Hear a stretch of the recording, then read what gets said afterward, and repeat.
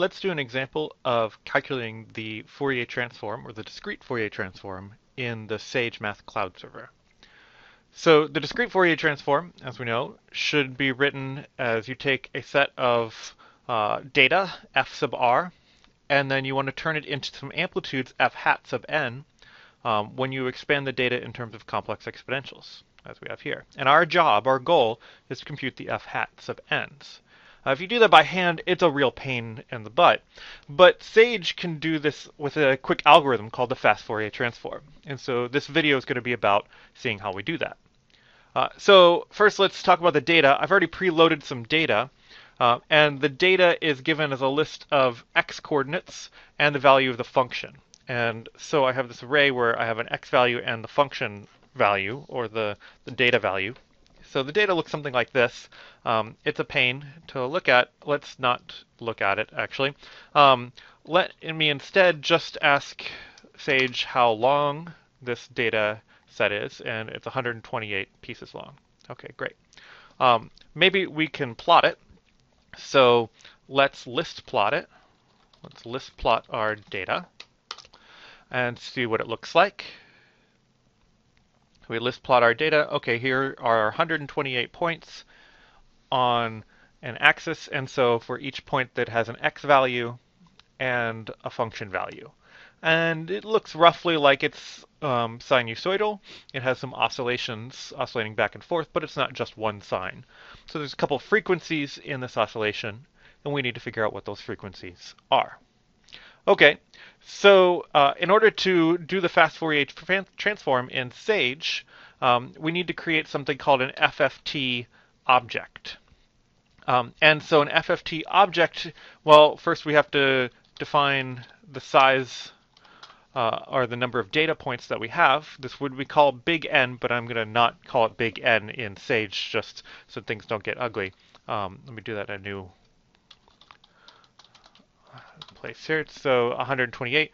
And so then we say that we want to create a new array called FFT, which has 128 slots in it for doing the Fourier transform. And do that, and it spits out 128 spots. Let's actually call this something else. Let's call this FFT sub data. So as opposed to our data, now this is going to be where we put the data for our Fast Fourier transform. Okay, and so that FFT sub data now is something that contains 128 empty slots for our data. One thing I did want to point out is that this data here, 128 slots, it has a spot for a real part and an imaginary part. For some reason, this is the way that Sage likes to do it. It likes to separate the real and imaginary in this way. Okay, so now we have an empty array for our data. The next thing we want to do is we want to populate this array with our data. And so everywhere that we put, see, here's our first slot. We want to put the real data that we have in where the real part should go, right here. And then same thing for the next, same thing for the next slot, and the next slot, and the next slot, and so on. We want to put all of our 128 pieces of data in here. And so the way we're going to do this is we're going to use a loop. And so we'll say for, let's scooch down. So let's say for j in the range of our amounts of data, let's do a loop.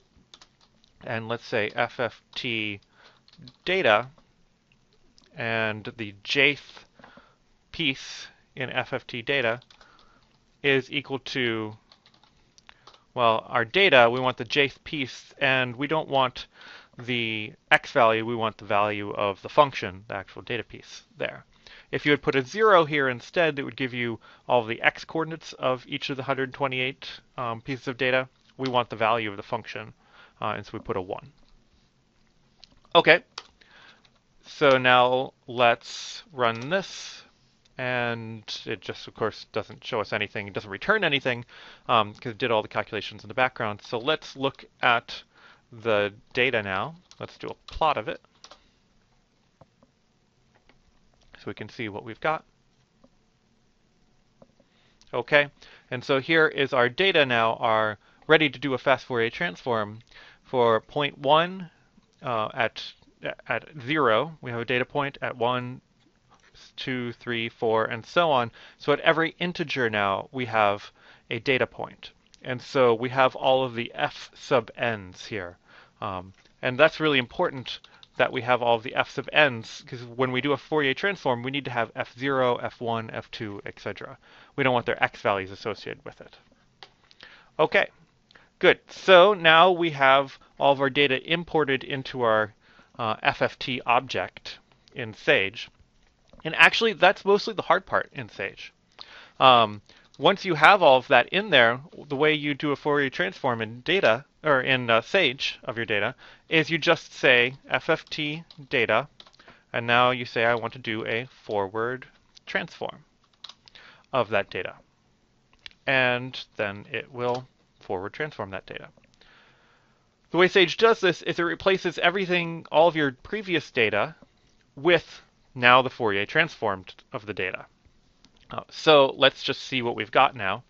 Let's see FFT data, oops, and let's look at its plot.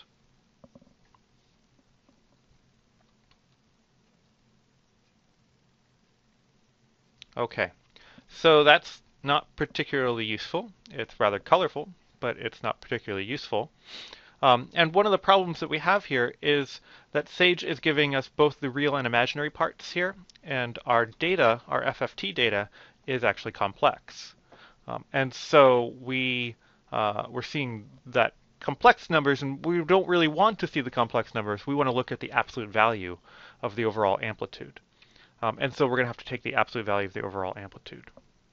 A couple other things is that the x-axis here is an integer, the integer value for the FFT data, corresponds to n, but we don't want n. We want the frequency associated with that particular amplitude. So we're going to need to change both of these things in Sage. And so in order to do that, we need to take an absolute value of our data, and we need to turn the horizontal axis into an angular frequency. So for any given n integer, we want to convert that into a p. Okay, so we're going to do this with a loop, and also I think we need to remember that delta x is 2 pi over the size for our delta x values. Okay, and so let's now do a, let's create a new array actually before we do anything else. Call it FFT frequency. So this is going to be an array that actually is going to contain the same amount of data, but we're going to take the absolute value, and its x coordinates are going to be frequency, not integer number.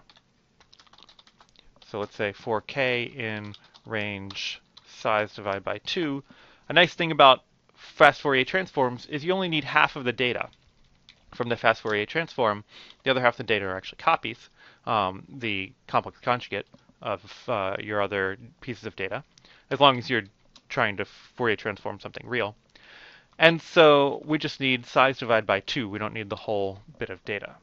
Okay, so that's going to be an empty array called FFT frequency. And now let's populate that array. And so the FFT frequency, the jth piece, the x coordinate, we want to be the angular frequency. And so it's going to be j times 2 pi divided by size times delta x. Okay. And then the jth piece, the y coordinate, is going to be the absolute value of our data. And so to take the absolute value, I need to tell Sage to consider that data, FFT data, to be a vector and take its absolute value. Okay, so that will then do those two operations that I want to do. Once we've done that, we can now plot our amplitude spectrum. So let's list plot this thing that I now called FFT freq, the frequency spectrum and the amplitude frequency spectrum of our data. And so here we see those data points, and again, we only have half of them. So it seems that I have a spike somewhere around 2, 4, 6, something a little bit past 6, and something that looks like it's around 10. Okay, now remember also that we don't need all of the 128 points. These are actually the frequencies, not necessarily integers. So each of these numbers doesn't necessarily fall on an integer. Okay, so let's just, in order to interpret this a little bit better, let me make some modifications to it, and I'm going to add some features like plot joined is true to join all of our data together, and then label the axes. And when we do that, okay, so now we see amplitude versus angular frequency. We see we have a spike somewhere around 6 and a spike somewhere around 10.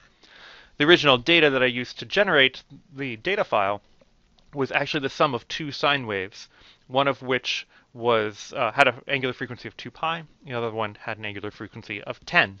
And you can see that actually matches pretty well with what we're getting from our FFT. It's telling us the two frequencies that made up our data. So that's a general idea of how to use Sage to do a fast Fourier transform and how to interpret that data in terms of frequency.